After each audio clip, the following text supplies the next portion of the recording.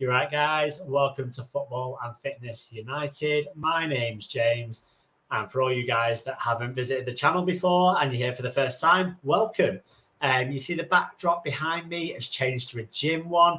That means it's a gym-based video, right? So we also do fitness tips on this channel, as well as talking about football and United. So first in our gym series, and we're talking about fitness myths, right? So the biggest myths in the fitness industry. And we're starting off with an absolute doozy today, that carbohydrates make you fat. Carbohydrates do not make you fat. I don't know how many times I can say it. Overconsumption of calories will make you gain weight. Overconsumption of carbohydrates, unless it results in a calorie surplus, will not make you gain weight, okay? This is something called the law of thermodynamics. Energy cannot be created nor destroyed. So that basically means you've got energy in here. So this is everything that you eat, everything that you drink, everything that you put in your body that has some kind of energy, right? You've then got energy out over here. So that's everything you expend. So you've got, that's four things, right? So I'll explain it in further detail, but it's your BMR, so your basal metabolic rate. You've got your NEAT, which is your non-exercise activity thermogenesis. You've got your EAT, which is your exercise activity thermogenesis. And you've got your TEF, which is the thermic effect of food. So all those four things combined make up your total metabolic rate. And if that is higher than your calories in, you lose weight. If that is lower than your calories in, you gain weight. It's as simple as that.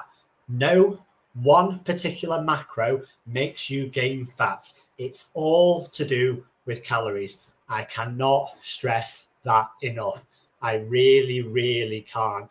I don't understand when people are like, carbohydrates make you fat, fat makes you fat, too much protein, it's a waste, that makes you fat. No, it's calories, guys. Like, no matter how many times we all seem to say it, people still come up with questions. They're still looking for that magic formula. If you don't know what a calorie is, or you've never tracked your calories, I strongly suggest everyone does it for like 2 or 3 weeks, okay? There's a free app. I'm not endorsed by them at all. I wish I was, but it's called MyFitnessPal, right? It's free. It's on the App Store. It's on Android, Play Store, all that kind of stuff. Download it.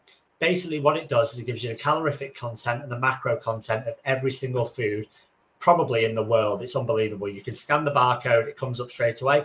You put in your serving size. So if you haven't got any food scales, I recommend you get some. And if you can do that for about 2 to 3 weeks, that will basically give you your calorie input for those days. And then what that allows you to do is basically use that in conjunction with the scales, weigh yourself daily and see if you're gaining or losing weight. And then you can figure out your maintenance calories. You can't figure out your calorific need based on any kind of calorie calculator online. They are all a guess. The only way of figuring out your maintenance is by taking in a certain calorie amount each day, tracking it, and then going off the result and making adjustments from there. That is the only certified way that that works, okay? So if everyone could track their food for like 2 or 3 weeks, get some idea of what they're taking in, don't use your output, so don't use your Apple Watch or your Samsung Gear or whatever. Don't use that to tell you how many calories you've burned and then think you can eat them back because you've burnt, 1,000 calories during your leg session, which doesn't happen, by the way. They're out by about 50 to 60% a lot of the time.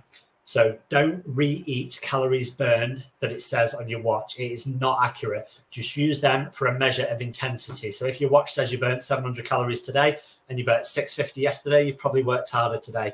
That's a good thing. Use it as a yardstick for intensity. Do not use it as an absolute, okay? Please do not use it as an absolute. It does not work. So yeah, calories, guys, very simple. All comes down to calories. Can't stress it enough. Calories in, calories out. Carbohydrates do not make you fat.